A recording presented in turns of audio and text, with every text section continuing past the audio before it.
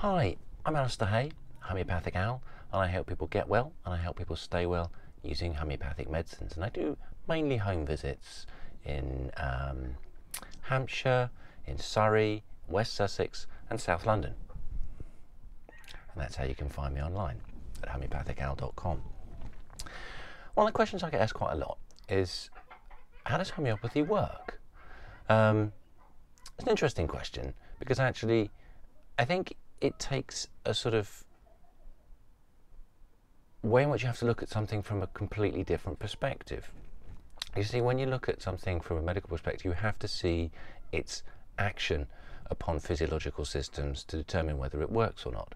Whereas with most other forms of health and healing, you look at the reaction of that influence upon people, physiological systems, so on and so forth. So, for instance, if someone was to introduce themselves as a writer, it would seem quite strange to say, I don't believe in books. There's nothing in them. To the point where this book and this book, if you analyse them from a chemical perspective or even a biochemical perspective, there is no difference to them. They are, wood, pulp, ink, nothing in them. But if I then had to explain to you, how is it possible then that a book can change my life? Try and explain that from a chemical perspective. It's tricky. What I basically would have to say is that if I open this page, I'm going to have to see light and dark bits on that page that I'm going to understand, and they're going to influence my mind in such a way as it's going to change my feelings and my opinion of something. It's already beginning to sound a bit bizarre, especially since the medium in which that is transferred is the air. It would be a bit silly for me to postulate that the air has memory, or that it can remember what's in it, or that some kind of transference happens within that air. Same thing with music. I've not ever heard someone say, don't believe in music, nothing in it. But both you and I know that you can listen to a track of music and say, well, I don't like that, or really do like that. When I listen to that, it makes me cry. When I listen to that, it makes me want to get up and dance. When I listen to that, it brings up nostalgia. But all music really is vibration in the air, squashing and spacing out of sound waves. But you can't analyse little bits of air and say, that has music in it, can you? It's a bit like that with homeopathy. You're looking at the way in which people respond to it. That's how it's tested. That's how I got into it, because it has this sort of sciencey side of it as well as an arty side to it. The sciencey side is knowing that that medicine has the capabilities of causing those same symptoms in a healthy person because it was tested in that way.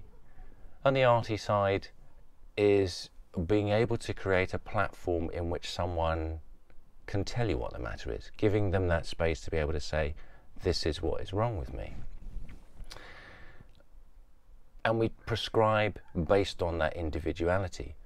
Just as much as I put a post out on a business networking group, on a Facebook group, and I asked, I can't remember quite what I asked, it was something like, name a book that has changed your life. And there were about 58 people that responded, and only 2 people mentioned the same book. That's interesting. So they're quite happy to admit that a book has changed their life,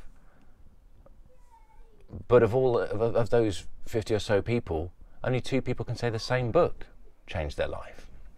Some people also said, one book, more than one book has changed my life. Hopefully that makes some sense, in the sense that we're looking at how people respond to things. We're stimulating the body to heal itself.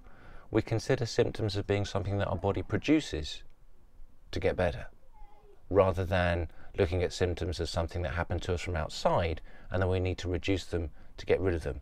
It's a different way of looking at it. So if you look at homeopathy from that medical perspective, or I suppose, pharmaceutical or biochemical perspective, you're not going to find the answers you want to find. Well, you won't find the answers I want to find anyway. But if you apply that same logic to music, to books, to conversations, how you respond to television, there isn't anything in it either. But it would seem ridiculous to say, I don't believe in television, there's nothing in it. I don't believe in books, there's nothing in it. I don't believe in music, there's nothing in it. That might not fully explain how homeopathy works, but I suppose my job really isn't to do that. My job isn't to understand how homeopathy works. My job is to make it work.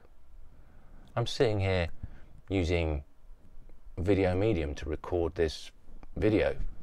I don't really know how that works, but I know it does. I've got a hard drive on a computer in front of me. It's not one of those new flash drives, it's one of those ones with the discs in it. I don't know how that works either, but I just know it does. I don't really know how my mobile phone picks up a signal, but I just know it does. I don't consider that to be faith. I don't consider that to be a belief. I just kind of know. So that's my take on how homeopathy works. Possibly not the best answer you were thinking of getting, but it is an answer nonetheless. So, if you see ill people today, think of Alastair Hay.